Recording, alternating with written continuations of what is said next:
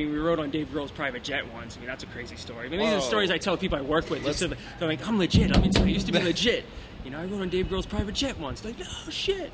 You know, but I mean, you know, it's like, it's over now. I didn't even know he had a private jet. Well, he did on that tour. What? In England, he does very, very well. Really? And this is like 2003, so this is years ago now, 6 years ago. We flew from Ireland to London, and then in London, the next day was actually on Thanksgiving, and we were on the plane home to Boston, and a flight attendant asked, like, what have you guys been doing all night? I'm like, if we told you, you wouldn't believe us. You know, how old were you when you started? You were like 16? I joined Cave when I was 15. 15. I'm 30 now. Okay. And when you started this band, or the first few years of the band, were there goals? Were there objectives? Yeah, the goals were, we were very super duper Converge fans. No. And we kind of wanted, our goal was to play a show with them, really. You know, that was like, I hope someday we can play a show with Converge. You know what I mean? Now it's like so funny because we're like, you know, friends with them and, you know, peers with them now. But, you know, that was the goal when we started, you know, play with bands that we like. Cable at the time, Converge, Threadbare, if we ever had a chance. We enjoyed going to, like, local shows. And, you know, there was, like, around that time, there was a heavy-duty, like, Nirvana whole influence of all these, like, VFW shows where kids were, like, very grungy, I guess. But then there was a whole other scene that was, like, very, very focused on hardcore and straight edge and vegetarian, whatever, like, all the things that are now, you know, hardcore. I don't know what people call hardcore. And, you know, I think that was the most appealing to me because it was the most confrontational. And I knew that, you know, that's kind of where we wanted to go. I wanted to be a part of it, you know, which is, it's all gone now. You know, this is when we were kids. But that was a goal when we started, you know. What was getting signed to Focus? No. It was just to play. It was, you know, at the time, you know, none of us had families. None of us were married.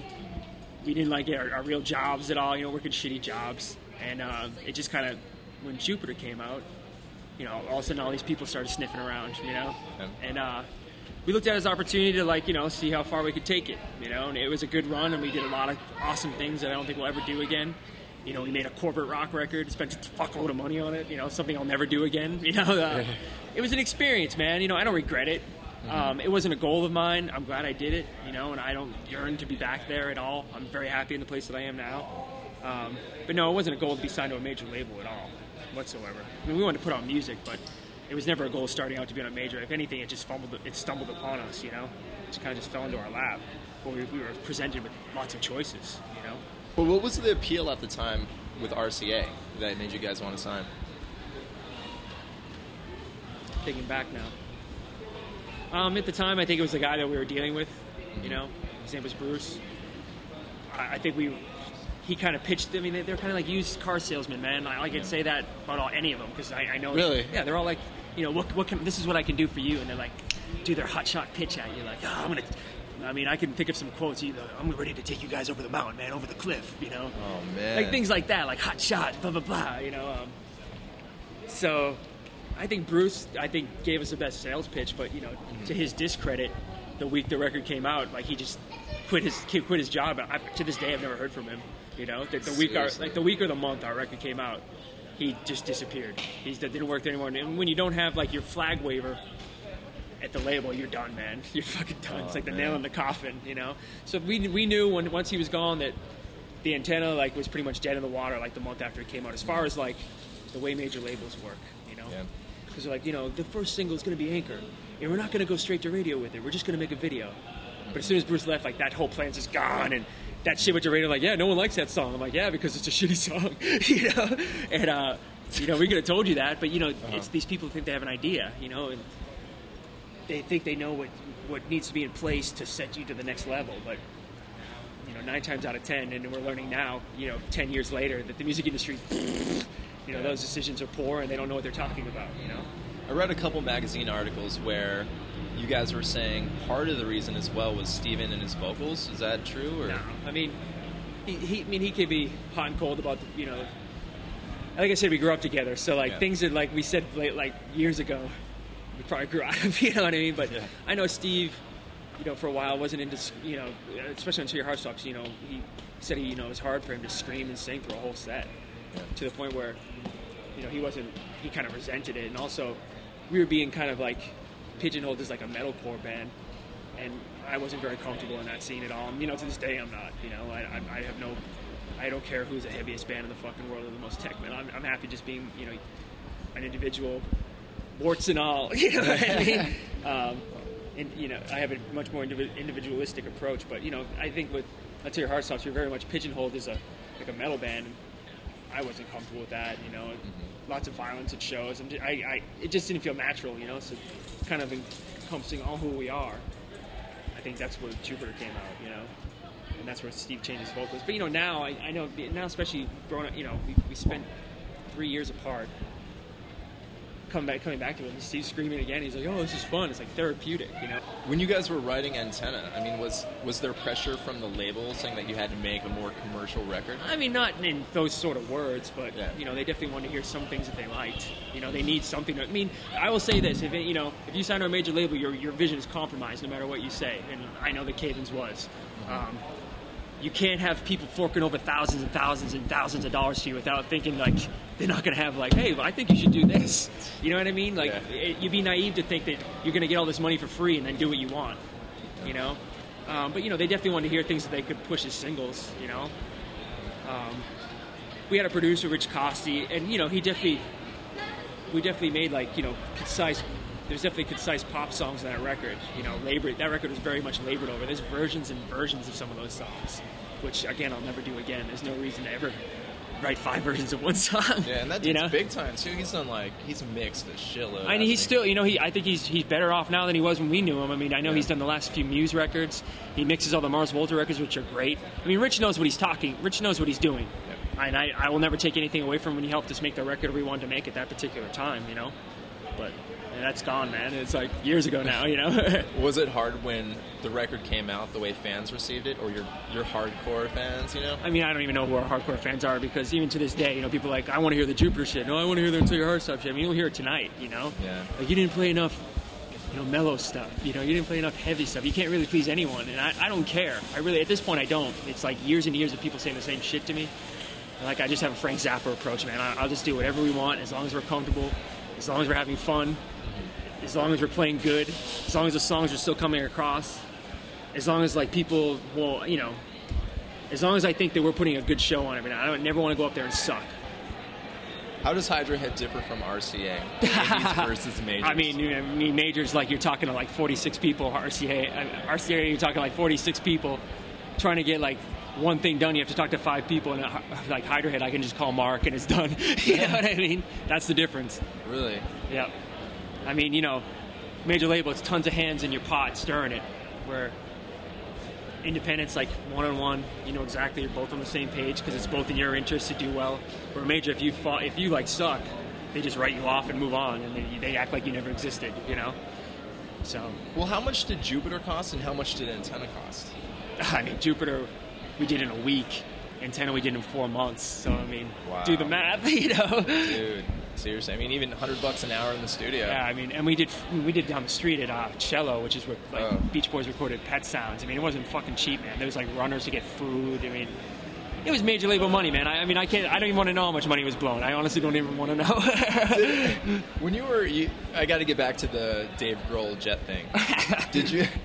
Did you feel like a rock star? No. The 4 of us have always kept our feet on the ground.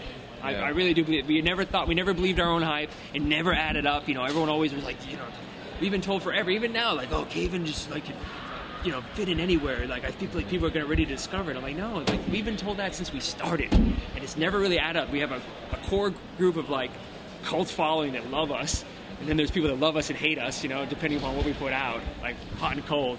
But I don't think that. I never think that we were going to be what's up, man? Rock stars. I'm Ryan. Hi, Ryan. Nice to meet you, dude. JR. It's JR. JR, awesome.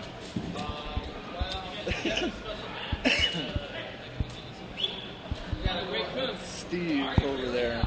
Okay. Sorry for barging in. Oh, no, dude. So were you getting deep? Just talking about the old days, man. Oh, yeah. I have a hard time remembering it all. Yeah.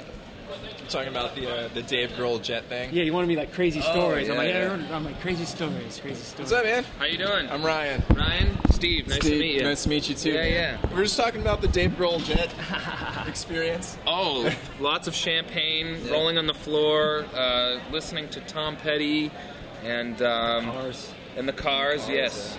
Flying over the fucking English Channel. And I remember that we were just sitting there drinking and smoking, and we were on an airplane, you know? Yeah, it's It was trippy. really weird. Like, we were landing and we weren't And it was, buckled in. you know, it was awesome too. We got in like 3 unmarked white vans, pulled on the runway, Yeah. got out. They took our bags. We walked up on the plane, no security. Flew into London, got off, Yeah. walked on the runway, and got in a taxi cab. Like they didn't check any customs or anything. You know? Oh yeah. Wow. Royal treatment. Yeah. That's crazy, man. For a day. But then he asked us, like, "Do you guys feel like rock stars?" I'm like, "No." I'm like, we always had our feet on the ground. We knew that this will never happen again. once only. Yeah, once in a lifetime. Yeah. Well, to change it from the highs, What were some of the low points in this band over the 15 years? You know, were there times where you wanted to? Just as I come in here. I mean, the biggest lows for me, I think, when we kind of disintegrated after touring fucking too much. Yeah. It was a mistake, on all our parts. We should have all said no, but we just kind of kept on going. And we just burnt ourselves out. And we didn't like our band anymore. And now being back together, it's like, man, it's crazy that we didn't like this, because it's very natural for the 4 of us to play together. Yeah. It's tough. You're under the influence of others' opinions, in terms of the people you choose to work with. And, the people we chose to work with really wanted the band just to be busy just for the sake of being busy. Yeah. And that's because when a band is busy, the people that the band is working for get paid. Yeah. And The band doesn't. yeah, the band is the last to see money. Yeah.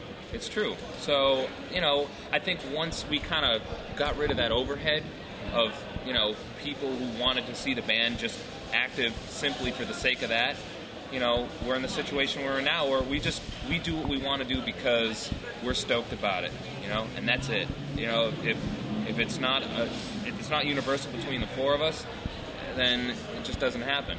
And it doesn't have to happen. And we did Cave In so intensely for so many years that I think once we kind of disintegrated, we definitely all 4 of us need to go off and grow up without each other. Yeah. We spent fucking years together, And it's not that we didn't like each other. It's just kind of like we needed to do different stuff, Whether it be family, wives, girlfriends, music, whatever it was. It's just I think all of us just need to grow a little bit without Cave In, And it was good for all of us. Cave In Yeah. started to eat us apart personally, and then because of that, it started to, affect our relationship. With each other, Yeah. Yeah. So by the end of it, it was just, we had to go our separate ways, or it would have been worse than what it was. Yeah. So that was probably the lowest point. I asked Adam this earlier, but for you guys, what do you do now? I know you do a lot of side projects, Pet Sounds, and that is what Pet Genius. Fuck, we're just talking about the Beach Boys. Oh yeah. So, okay. Almost as good as Pet Almost. But yeah, and you have you do solo stuff too. Yeah, I do.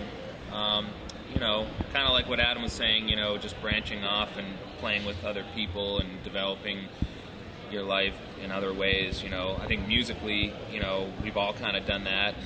And, I've gotten a good opportunity to play with, other great musicians as well. Mm-hmm. And, Pet Genius, the Octave Museum, even doing some of my solo stuff a little bit more seriously was, healthy for me in certain ways and, sobering learning experience in other ways. And, it all just kind of amounts to the bigger picture in the end. Yeah, and I did Pet Genius as well with Steve. Okay. And then on top of that, I'm currently in another band called Doom Riders, which is a pretty busy band. And then besides that, I just go home and work, and I have a little girl, and so I live the domestic life when I'm not doing this.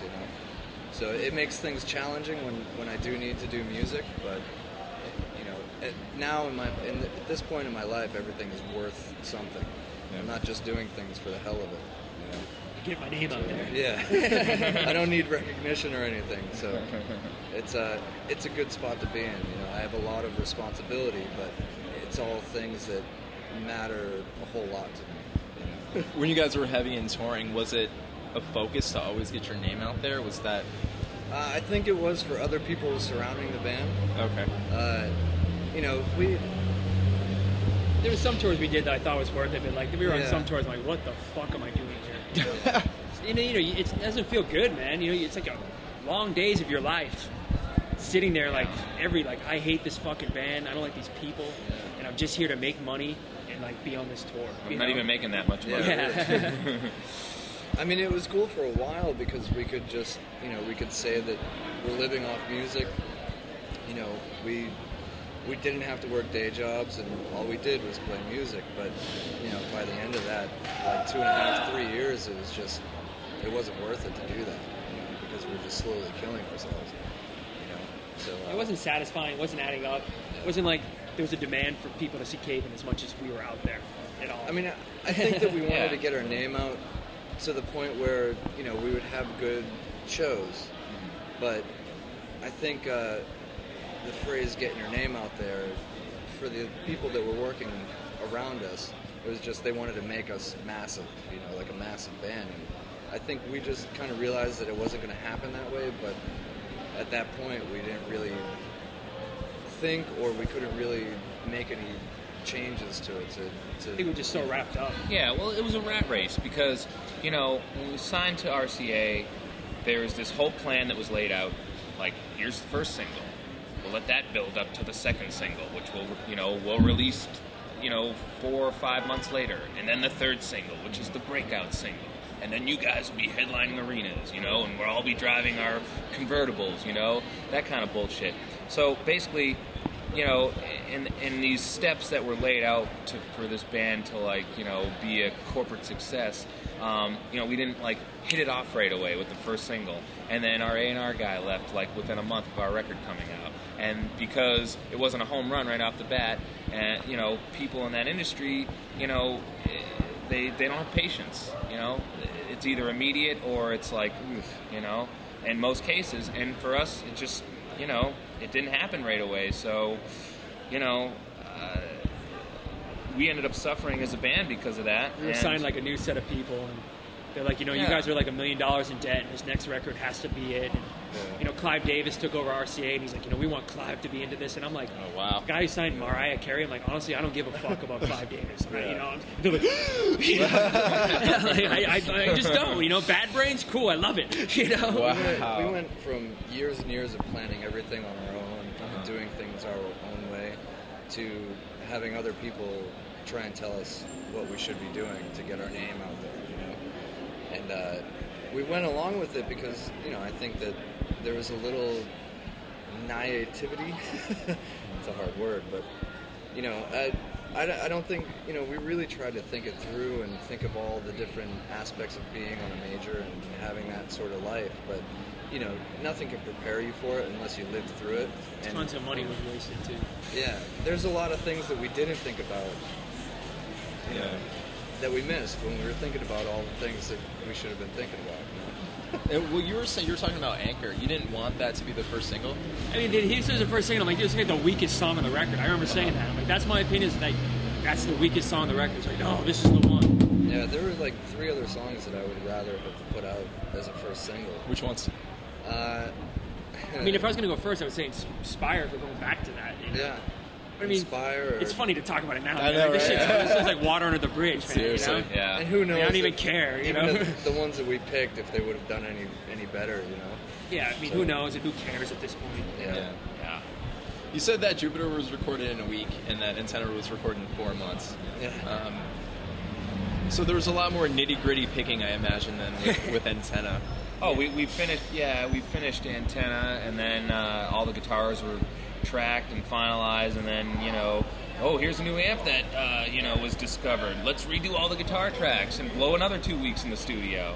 Wow. And we had the drums set up in one room for probably a good week and a half, and then it just didn't work, so we had to switch them all and do everything over.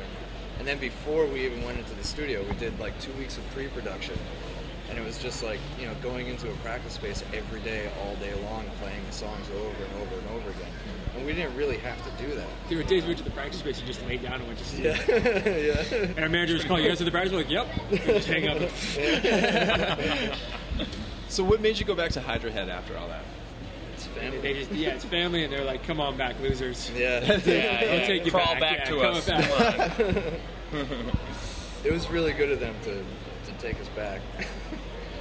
I mean, it's very we've known those guys, since I met Aaron when I was like 16 years old. So, we business got a little mucked up during the major label era of Cave-In, but I mean, I think because we had a long history together, that shit doesn't even matter anymore. Yeah. And then, it's true. I mean, you find out who your friends are when you go through shit like that. Like all those people of this era that we're talking about, we don't speak to any of those people anymore. But all our old guard, we very much are all connected to. The Converge guys, the Hydrate guys, the ISIS guy, we're all connected to all those guys still to this day. Yeah. They didn't drop us like bad habits and act like we didn't exist. I want to talk a little bit about the vinyl release that you guys put out in July, right? Yeah. How was the recording process for that? I imagine not Did 4 it one months. night. Quick and easy. One night. Yeah. Well, 2 nights actually. Yeah, one night music, second night vocals. Did you do it all analog? Well, I mean, it's on vinyl. No, it was Pro Pro Tools. Tools. Pro Tools? But we went in and Did it live. we wrote the songs and practiced them for probably about 3-4 months, something like that. And it was the songs were very fresh. We didn't do anything besides work on those 4 songs. So when we went in to record it, we set everything up, played it live, and it went very natural. Cave-In song, I think, is the first take. Yeah. Oh, wow. Air Escapes as well. Yeah, first take. It was quick. That's the way I want to do it, man. Yeah. That's the way. One night it should take. That's all we can afford at this point. It's what we can afford. And that's the way bands used to do things, man. I'm inspired by bands that go in like bang it out and they're done. It's like 4 months just sucks the life out of everything and everyone. I mean, there's no pedal or piece of gear that can create like the energy of a band recording live and just getting it done as quick as possible. Yeah, there's definitely a certain ambience when the band does that all There's an energy together to it, live. Yeah. And that's the thing, when you track a record, it's like, once you do your take, you sit there and listen to it and pick it apart, Yeah. instead of listening for the whole, the overall vibe of the song, So when we did it live, we just recorded it, and if it sounded great, it was good enough. Yeah, I mean, we practice every week. I hear the same songs every week. There's no reason to play a song to the death in the studio just because you're in front of a bunch of microphones and someone's running a board. Yeah.